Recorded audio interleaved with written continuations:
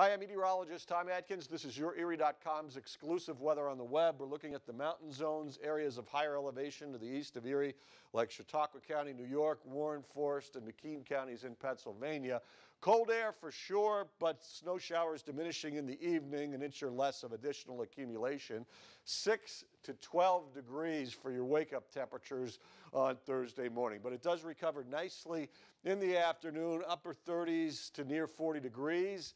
Rain returns, could start out as a little bit of a mixed precipitation bag late on Thursday night, but temperatures warm significantly. Rain at times Friday, Saturday ends perhaps as some sprinkles or flurries Sunday. Next week, not too bad. Maybe some showers later on Tuesday into early Wednesday. That is YourErie.com's exclusive weather on the web. Tom DeVecchio updates you in the morning.